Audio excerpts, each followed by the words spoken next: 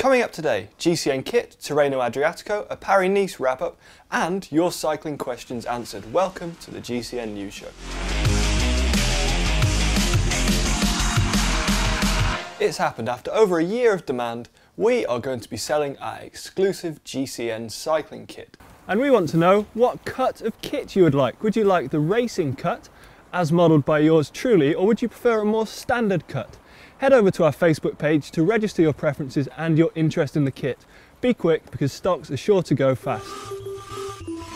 After 5 stages of the Tirreno-Adriatico, Alberto Contador has taken 2 stage wins and is back in the leader's jersey of a World Tour race. After a barren year by his own high standards last year, Contador attacked on the penultimate climb of the Passo Lanciano on stage 5, dropping the other GC favourites and catching the remnants of the day's breakaway to take his 2nd stage win of the race. Our Polish viewers will be pleased to learn that we have been working on our pronunciation this week. However, I'm sure I will probably still get it wrong.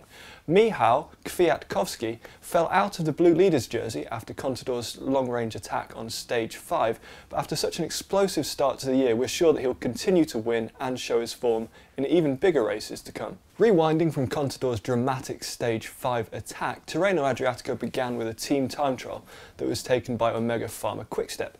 Stage 2 saw Italian sprinter Matteo Palucci of IAM or I Am Cycling take a chaotic bunch sprint. This stage also saw Marcel Kittel fall out with his bike. It's okay though, because he apologised the next day with this tweet. Tried to keep our relationship going after our fight yesterday.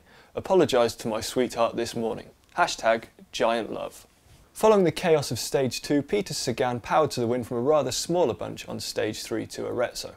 So far at Tirreno, Contador's form is looking ominous for the rest of the GC favourites for the rest of the year. Comment and let us know your thoughts. Will we be seeing Alberto Contador in yellow on the Champs-Élysées?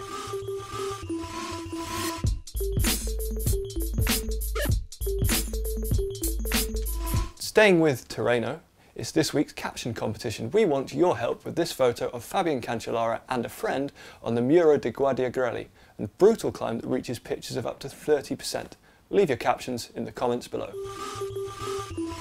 With no time trial or mountaintop finish, it was one of the most open editions of Paris-Nice in years. Tom Jelte Slagter of Garmin Sharp looked to be among the favourites early on after his win on stage 4. He dropped out of the overall contention, however, after a mechanical on stage 6, but bounced back to win on stage 7. The Race to the Sun concluded with a tough final stage which started and finished in Nice. French champion Arthur Vichot claimed a win on home soil, while French team AG Dozert had a win in the overall and 2 stage wins. Despite reputedly being 5 kilos overweight, Carlos Betancur looked easy in the yellow jersey and won overall, having won back-to-back on stages 5 and 6. World champion Rui Costa was 2nd overall despite racing in white shorts, and French champion Vichot took 3rd. We've already mentioned the brutal finish to stage 5 of Tirreno-Adriatico. The Muro di Guardiagrelli saw riders face slopes of up to 30% on the climb to the finish. How do they get around this? By fitting compact gears, some even as low as 36-32. If you've already fitted a compact and you want some more tips on riding up steep climbs, check out our link in the description below, or even better, watch this video until the very end when we will have a link for you. Things are back to normal at the GCN Strava Club. Cycle Doctor 1 took the longest total distance, while Mario Fonseca clocked the longest ride. For the climbing, Arnas Piletas took that with 13,200 metres. Strava Club's resident pro, Jack Haig, clocked 11 rides and 817 kilometres, but this week's winner is Jonathan Lichtsteiner, who rode 20 times this week. Jonathan, we think that's a fantastic effort. Get in touch and we'll send you a prize. This week, GCN are going to Mallorca, and when we're not lounging by the pool working on a much needed tan, we are going to be filming some videos. What would you like to see? Let us know in the comments below, and if we like your suggestion, you could well see your idea made into a GCN video.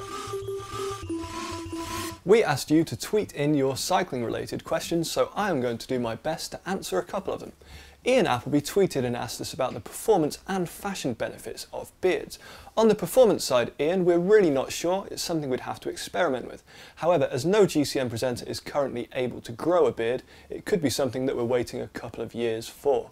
Ben Nicholson tweeted and asked, when will Matt Stevens ever get a haircut? Well, Ben, you've clearly missed out on some of our earlier comments because Matt doesn't have a haircut, it's a wig. Don't put that in. Oh no. We're going to finish up with Tweet of the Week. While Team Tinkoff Saxo was sipping champagne to toast Alberto Contador's second consecutive stage win and leader's jersey at Tirreno, Oleg Tinkoff suggested something rather stronger and more Russian. Stephen de Jong, champagne at Tinkoff Saxo. Oleg Tinkoff, I go for vodka. Thanks for watching, and don't forget to share, subscribe, like, follow and watch as much as you can this week.